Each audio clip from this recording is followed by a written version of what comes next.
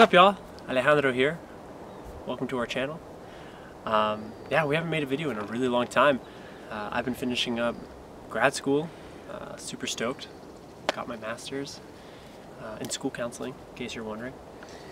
We just thought this would be a great way to come back, and we want to make some more videos this summer, some more of our weekend adventures. And so here I'm going to go through a rundown of our Frontier. We'll start back vehicle to the front.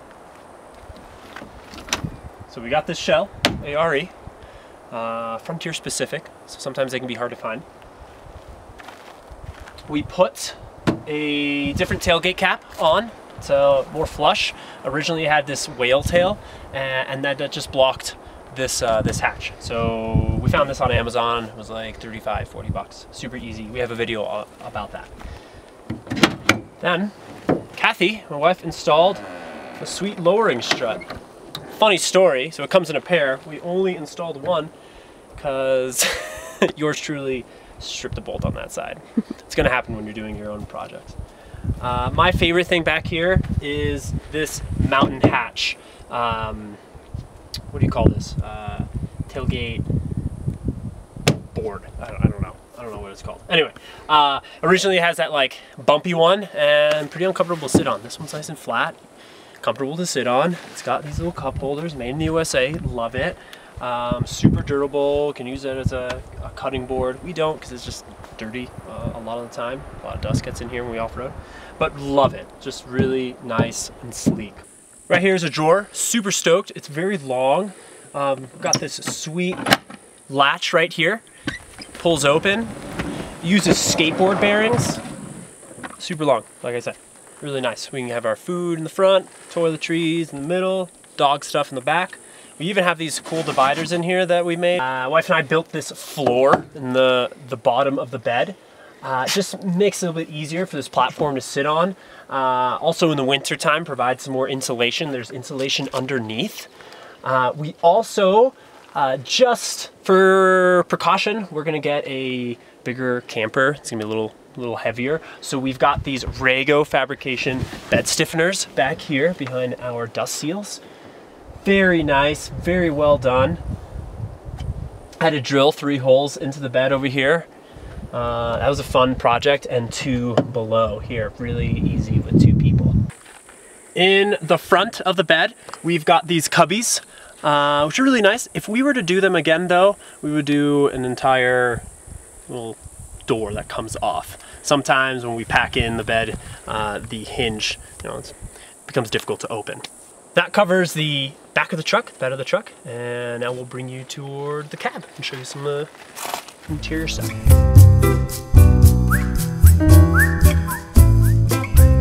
So I'm sure as you noticed, it's dusty. We're camping right now. We're doing it, we're living it. We've got dogs, 2 dogs, one who's very fluffy. And so we decided to get these seat covers from Marathon Seat Covers, custom made. You can choose your own colors, which is really nice. We went for a maroon and gray, something simple. Also the center console has a cover as well. And these were a little difficult to install, but they're super easily cleaned, so we love these. We also have a switch panel on the center console by our shifter, and right there we can power our air compressor, our ditch lights, and our external off-road halogens. For floor mats, WeatherTech, they make awesome product. It's expensive, so I found slightly less expensive floor mats for our truck by Rough Country, and they've been great.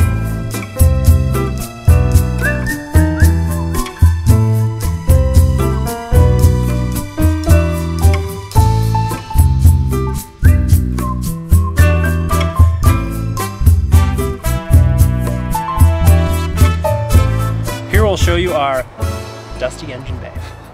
Working left to right, so we decided to upgrade the battery to Optima, so higher cold cranking amps. I forget the exact number, 750? Could be wrong. We got our ARB air compressor. We decided to mount that to the fuse box. It's pretty crowded in the engine bay here, and we just found that that was gonna be the best spot for it with the length of wires that we had and everything. I've seen other folks mount it inside, and we just went for the simplicity of having it in the engine bay. works great. My wife uses it almost every week for work. In the middle, the Pride and Joy supercharger, made by Stillen. We found this vehicle used in Phoenix 2 years ago and decided to jump on it. It's been super fun. We just got it retuned at just the whole vehicle retuned at Turbo Lab in Salt Lake. They're awesome because she was a pig. She was pulling lots of gas, burning lots of gas, and now we're getting like 17 miles per gallon, which is great. Before I was averaging 14, 15. As far as supercharger goes, there are mixed feelings about Stillen from what I've been reading. I'm still learning a lot about supercharger, forced induction, but as far as the power, there are more powerful supercharger kits out on the market. One that I can recall is Ken Bell. I think they make a more powerful supercharger for the Frontier, for the what is it, the VQ40 is the engine we have. But yeah, so far has been fairly maintenance free, and we're happy with it. We just have to watch the belt and change that when we need to. Coming over here, we had a cold air intake that just got really dirty when we would off-road, and I would have to clean the cone consistently. It was almost like once a week, once every 2 weeks. Got sick of that, went back to the stock air box. It does a great job. I mean, Nissan designed it for a reason. And then we decided to get a snorkel. So the snorkel is a Dobinson's. It's a Dobinson snorkel made for the diesel version of this vehicle, the Navaras.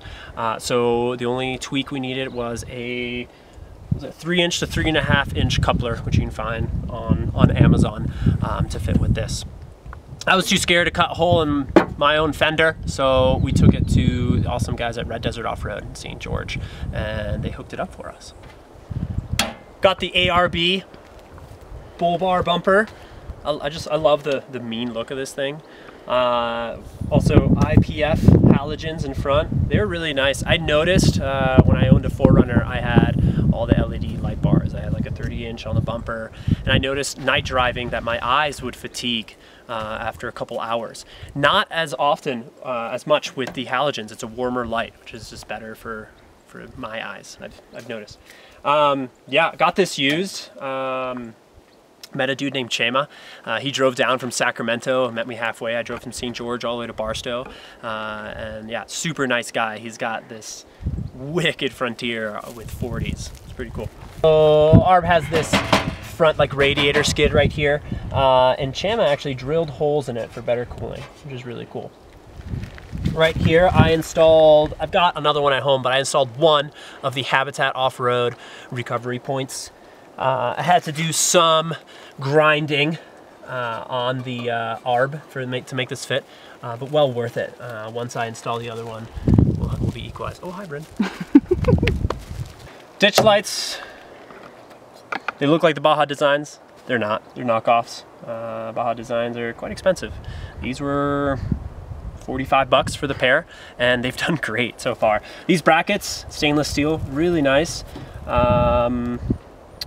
Forget who made these. I want to say Max Gear. Makes a lot of aftermarket things for the Xterra, and local Utah guy too. Moving over to our snorkel again, we got a pre-filter, so if it snows, which we drive in snow in the winter quite a bit to get to skiing, we don't have to turn the ram head around. This is by Snorkel Upgrade, and it's been awesome. Keeps the bugs out of it, keeps it cleaner. Our filter is pretty clean.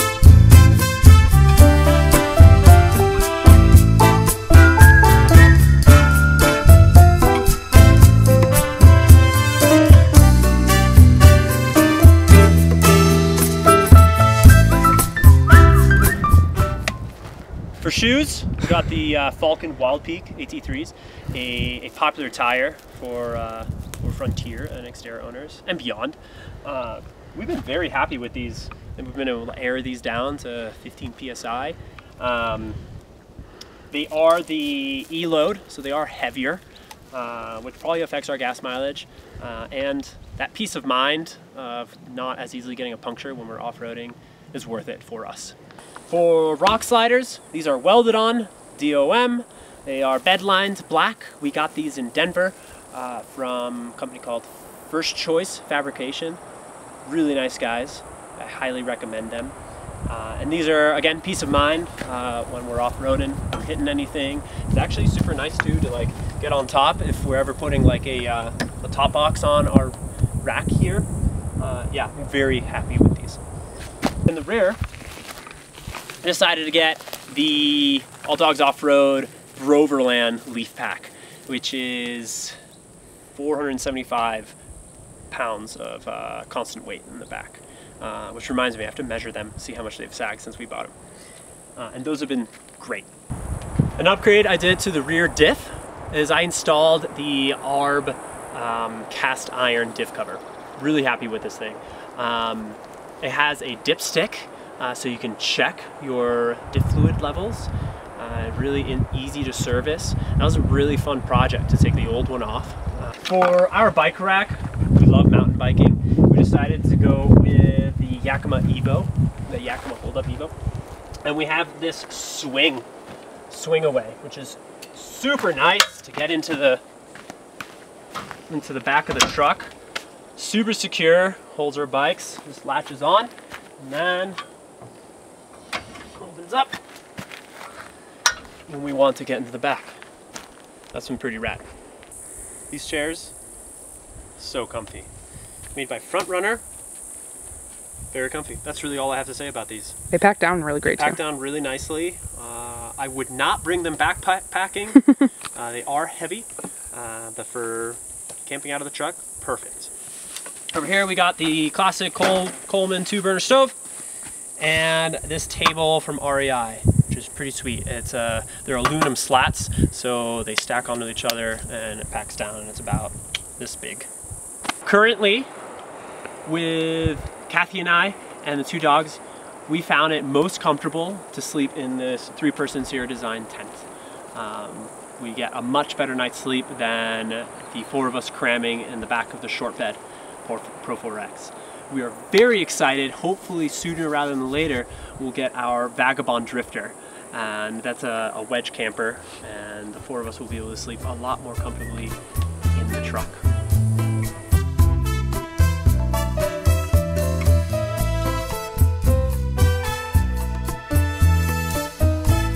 I think that pretty much covers it. We've got lots of projects in the future, lots more adventures that we want to document and share with y'all. Yeah, if you have any questions or comments, leave them below. Check out our other videos, and we'll see